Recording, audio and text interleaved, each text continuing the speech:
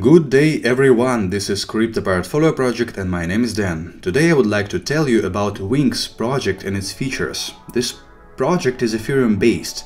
It was one of the most interesting coins in 2016 and right now it is in alpha stage, so you can actually try it out. Let's begin. What is the main idea of WINGS? What problem does this project want to solve? The main idea is to become a platform for creating decentralized autonomous organizations. Perhaps you would say that anybody who is willing to create DAO can do it using Solidity. Yes, that is true. You can write smart contracts yourself, but if you want to simplify the process and use the community of WINGS, you can actually create DAO from WINGS platform by choosing the right parameters for your project. The main feature of WINGS platform is its Futarchy engine. What is it? Basically, someone puts a proposal on particular DAO. For example, he proposes that the founders of the DAO redesigns the site. Then, the token holders start voting on the proposal by choosing if the move will have positive impact on the price. It looks like that. As you can see, the decision is to redesign the site and there are two options on the vertical axis: to implement the decision to redesign or not. And the horizontal axis has the expected outcome of both decisions. If the decision is expected to increase the price of project's tokens, the voters will lean more towards right side. If the decision is expected to decrease the price, the left side. The same voting mechanism is applied to no voting.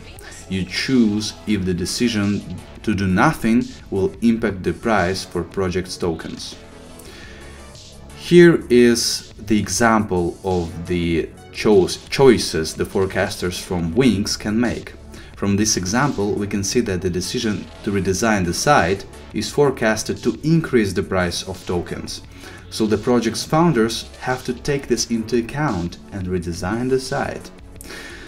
This is how, using the so-called swarm intelligence, this community will be able to predict price change as a result of certain event. By the way guys, I hope you understand that I mean the projects that are built on WINGS platform. It's not about WINGS itself. WINGS will use chatbots as the main way to participate in voting and submission of proposals. For example, you will be able to access your profile from Telegram bot. For investors, it is not an option to simply hold the tokens. The reason is that you will not be able to receive rewards for voting. And it looks like you will be able to collect quite a lot of rewards by participating in the WINGS community. But perhaps soon the WINGS developers will create governance option which will help investors in that sphere by allowing our participants to vote on the investors' behalf. This is what I mean. Direct governance is when you vote directly on the matter. Liquid governance is when you can vote directly or you can delegate your vote to someone else. Another option is representative governance. It consists of delegates only, where you have to choose the right person to vote. As I understand, you can get a lot of tokens from voting on the success of the projects. Then they will be in the ICO stage on WINGS platform.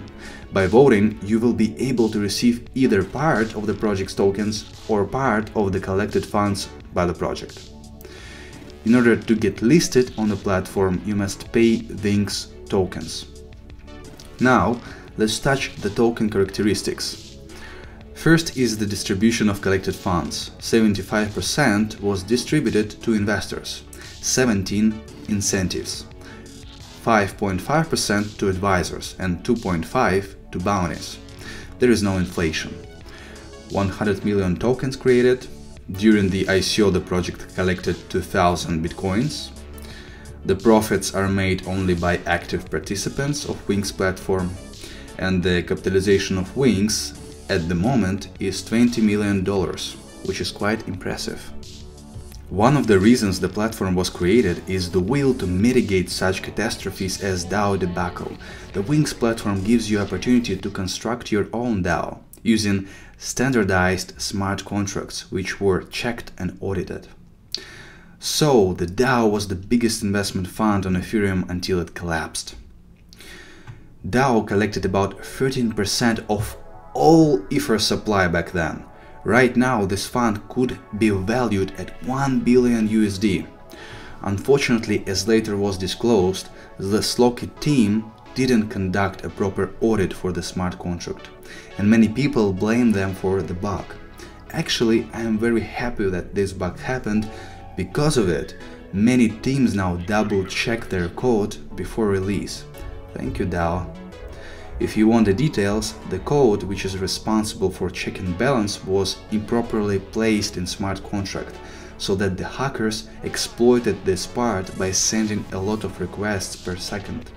By doing that, the smart contract didn't check that it already sent the coins, and did it over and over again.